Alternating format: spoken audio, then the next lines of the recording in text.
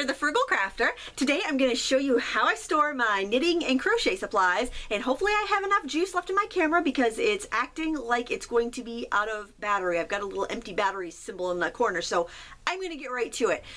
Most of my stuff is up there on that shelf, and I'm going to zoom in a bit here. Hopefully you'll be able to see that there. All right, so up on that shelf you can see that I have a very fancy knitting needle vase here. It's just a vase with knitting needles in it. I've got a kind of like a wine box with my larger barrel plastic needles in there, and also a mason jar with some shorter needles. So my short length needles are there, which are really good for kids to knit with. They're easier to handle than the longer ones, but my longer needles are in this vase. Now on the shelf right below it, and I'm just gonna tip my camera down. I'm actually gonna brighten up the camera a little bit there. I have, did that brighten it up? Yes, it did. I have my other knitting supplies, which we will go in and look at things individually. I got my bag that I keep all of my everyday tools I need. So this is always in my bag if I'm working on a project. I have like my head cut off there. I'll tip that down a little bit. And then I've got my interchangeables, which honestly I could get rid of all of my needles and crochet hooks, almost probably like 90% of them, and just use these, except since I teach classes I still, you know, want to keep my straight needles and other crochet hooks and whatnot. But I love these. I'm going to show you these in a moment up close on my table. My makeup's all worn off. I'm a fright, but sorry about that. And plus I've got the Morticia Adams thing going on because I have the auto white balance on my camera, and it wants to white balance my face, which is kind of freaky. And oh, right here I have all my circular needles. Not that, you know, again, it's not like I really need them because I have the Denise sets, but when I find them for $1 I grab them. And I have other knitting accessories in here. This basket is my double pointed needles and some other tools, which I'm going to show you close up at my table, so I'm not going to go into that right now. I've got my some other accessories. Those are the Nook pom-pom and tassel makers. And then I have this tin here that is filled with crochet hooks. So I'm going to pause the video now and we're going to go look at all this stuff close up at the table.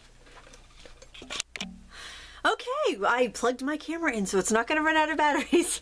Did I even mention that it was running out of batteries? I don't even know. So here is the tin with my crochet hooks in it, and I also keep my like the knitting loom hooks in here too. And I want to share a little tip with you. I went and I used purple nail polish and put them on the bottom of all my crochet hooks, and that way I knew that if I had these at a class, which that's why I have all these additional crochet hooks, is because I teach classes. I know that if at the end of the class, if the crochet hook is a purple end, then it's mine, and if it doesn't, then it's one of my students. Now this is mine. It just came recently in actually it's one of my daughters. It came in one of their kits.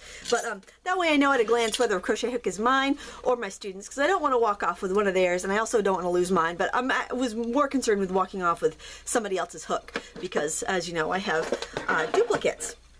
So also on that shelf I showed you these. These are plexiglass pom-pom makers and tassel makers. These are by Paddywhack, and I really like them. They're very quick and easy to use. And I also have some smaller versions of those, of the tassel maker right here. They were like 25 cents at Martin's, so I grabbed a couple so I could have them on hand during classes. This right here is actually a brush roll-up. Now if you like this, it's something that you can easily make.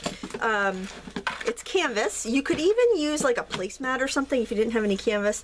But basically there's these little sewn little slots, and okay, it's late and I keep saying and then it's driving me crazy because I keep thinking that I'm saying and then it makes me want to say it again, and it's just like a self-fulfilling prophecy, I guess. Anyway, I keep all of my double pointed needles in here. I just want to zoom out a little bit, and it works really good for keeping them organized. A lot of these were given to me, so I don't have the packaging for them, so I just kind of wrote the sizes down there, and I have actually a gauge tool in my knitting bag, so if I want to double check I can before I begin knitting a project, so I don't end up with the wrong needles by mistake. And it easily rolls up. So you could get these at an art supply store. A lot of times they come with brushes in them fairly affordably, or you could sew something up pretty easily, I think. But that's the best way I found to keep my double pointed needles easily organized. So what else I have in here? I have this, it's a little clover knitting spool, kind of like a French knitter, but it's got several different tops you can put on with different pegs, so you can make bracelets and necklaces and other fun things like that. This was one of my, with the coupon purchases. I think it's only like 12 bucks, but I used a coupon one day because I thought it looked like fun, and I really enjoyed it. So all these things fit nicely right in here, and it goes on my shelf. And this is my newspaper basket. I did a tutorial on that. If you're interested, it's on my channel. I'll try to remember to put a link to it in the video description.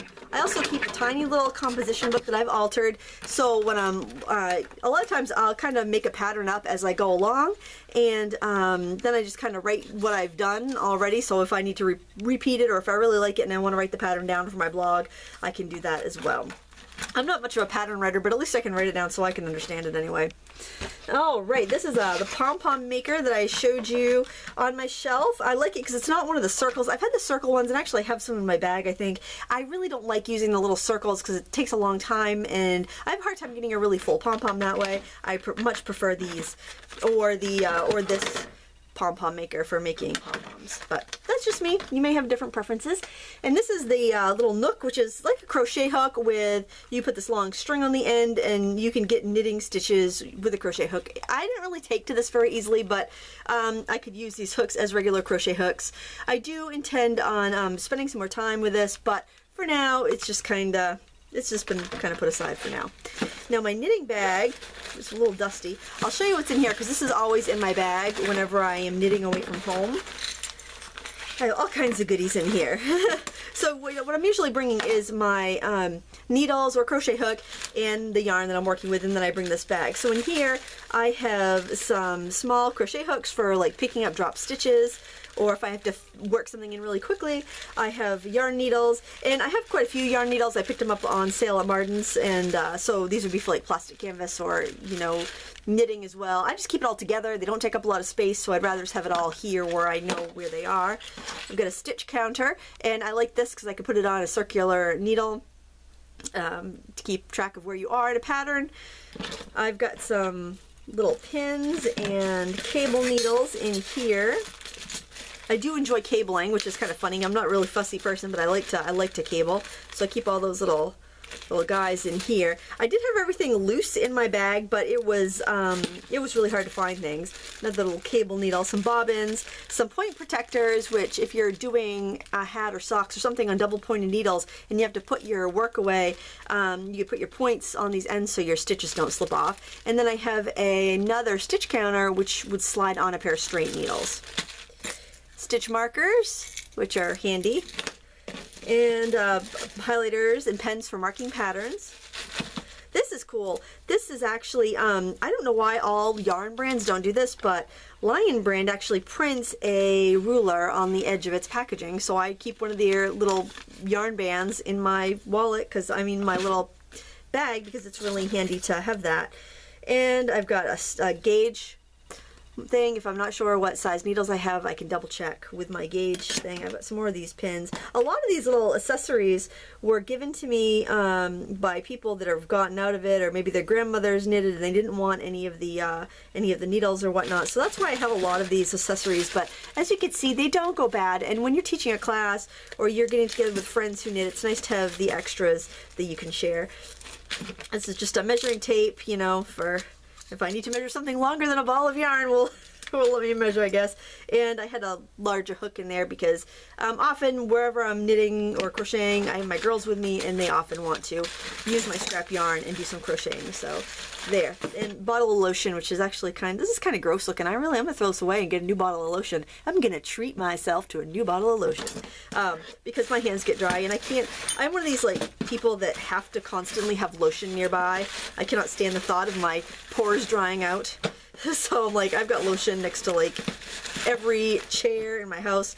Some of the little things I've crocheted that I just, you know, killing time probably in the doctor's office, and they ended up in there. But anyways, that's in my bag that goes with me whenever I am knitting away from home or even upstairs. I just bring it with me. Wherever I'm knitting, that's with me. Now this right here is actually a circular needle case. And this was another find at Martin's for like $1.99, and it has these little envelopes in here to keep your circular needles organized. And these were all all except for that really big pair on the end. These were all ones that were vintage, that were given to me, and they didn't have their packaging. So I put them right in here. And they were actually from one of the relatives. It was my husband's aunt. And so I wanted to keep those. Nobody else wanted them, and they are handy. And so then, as I began to, you know, collect items for the classes that I teach, I found at Martin's they had 99-cent circular needles, and they can get kind of expensive. So I kind of grabbed one of every size they had, and rather than taking them out of their packaging and putting them in here, where I didn't have enough envelopes for all these, I just put them on a D-ring, and oh, this is one of the vintage ones. It was still in the package from my husband's great aunt, so I kept it right in there. And there, it works great. It's on a binder ring. They're all together, and the nice thing about circular needles is that for children, they can handle those needles a lot easier than even the shorter handled straight needles, as long as they don't get their sides mixed up with what side they're working from. It's a lot easier for smaller hands to handle. So if you have smaller hands, you may want to try round needles. That brings me to my next thing I want to show you, because it's my favorite needles. And they are the Denise interchangeable knitting needles. Some people really don't like interchangeables, but when I started knitting, I was an adult. I was pregnant with my first child, and I wanted a hobby where I could kind of chill out and relax a bit. And so I started knitting with a pair of needles that I made out of dowels. And so I didn't have any needles, and I saw this set at a local yarn shop, and it gives you every size from 5 to 15. And then you can either use them straight, you could put like a straight cord on each end, like say there's those straight ones and then the little ends, or you can make any size circular needle you want. It just seemed like the most bang for my buck. And I remember, because this was like $45, and I was really, I really wanted it. And I mentioned it to my husband, and he bought it for me for my birthday or for Christmas, one of those occasions. I can't remember which occasion, but he got me these, and I was so excited, and I really enjoyed them. And I haven't had a problem with them unhooking on me. I know some people are afraid to use the interchangeables because they're afraid the cords will come unhooked from the needles, but I hadn't had that problem.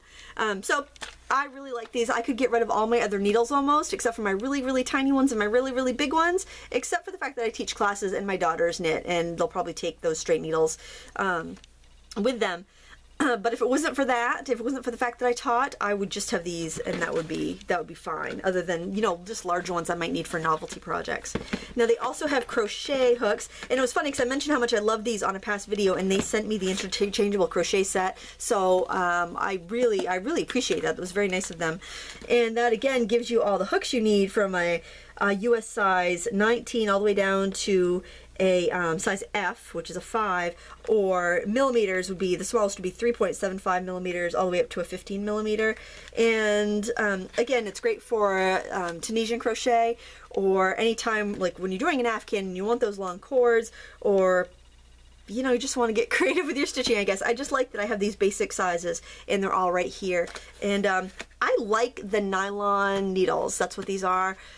Some people do, some people don't. I actually like nylon, then my second favorite would actually be aluminum, then my third would be bamboo, and I know a lot of people are really partial to bamboo, but that's just my my preference. The good thing about bamboo is if you're using the double pointed needles is that they're not, if you're working with a slippery yarn, it's not going to slip off a bamboo as easily. And I would say the nylons are kind of in between. They're not as slippery as aluminum, but they're not as, they don't drag as much as bamboo. So they're kind of in the middle. But, you know, everyone's different. Now I'm going to show you how I store my yarn. So let me pause the video, move the camcorder, and we'll get right to that. All right, now you get to see the Morticia Addams face. Oh, that's scary, isn't it? Okay, I'm just going back here in the shadows so that the white balance isn't my face anymore. And these are my totes of yarn. Now, if you've watched my channel for a while, you're probably familiar with the way I used to store my yarn. I had a paperback book rack here, like my librarian had given it to me, and so in all the little baskets where you put the books, I had my yarn kind of sorted by color. But the thing is, when I would spin it around to pick my color, sometimes balls of yarn would go flying over into my husband's workshop area, and it would get all sawdusty, and then the dust just from the woodworking was getting all over the yarn. So I decided that I wanted to kind of put them under wraps, because it's not like I need to get to yarn every single day. If I'm pulling things for a project, I'm generally getting my yarn and then going somewhere else to work. I typically don't knit down here. So what I did was I got these these totes from the Family Dollar, and they're just these really big, I'm not exactly sure the size, really big, maybe 18-gallon, I don't know, they're really quite big. I would say they're probably about 2 feet by 3 feet maybe. And I made sure I got clear ones because I wanted to be able to see what was in them. And I just divided them up. I put warm colors in one tote and cool colors in the other. You could divide your yarn up differently. Maybe you have a lot of just regular worsted weight smooth yarn and you want to put them in one tote and all your novelties in another tote. Or maybe you'd rather have smaller totes and have them broken up more specifically. Or maybe one tote, chock-a-block full, is what works for you. I like this because I can kind of, warm colors generally go good together, cool colors generally go good together, and I can rifle through there and put yarns together. And I like this yarn soup. Just like I like my bead soup. I like the different balls of yarn and textures kind of mingling together because it gives me ideas when I go look through that. It gives me ideas of new projects and things I want to pull together. So that works really well for me. So I have my pinks and yellows and oranges and browns up here, and then like my blues and purples and whatnot down there. And then I have one more tote that's like this, except it's not see-through because I really don't want to see the contents of this other tote underneath, and that stores all my felt and like styrofoam balls and kind of the soft crafts, kind of clean kid craft stuff, like stuff I would use in my craft class at the library. So that's all in that way bottom tote, which is identical to this, except that it's not clear. It is blue and opaque. So that does it for my yarn storage. I know I don't have the huge yarn stash like some people do, but I think it's definitely plenty, more than I need probably, because as knitters we can definitely easily get more, it seems. It seems like it grows. So I hope that was helpful too. I hope this video doesn't come out so crazy, blown out, Morticia-like, and I hope you had a really good look at the different things that I use for knitting and crochet. And if you have any questions, please feel free to leave a comment down below and I will get back to you and answer you if I can. So please give me a thumbs up and subscribe. Thank you so much for watching. Until next time, happy crafting!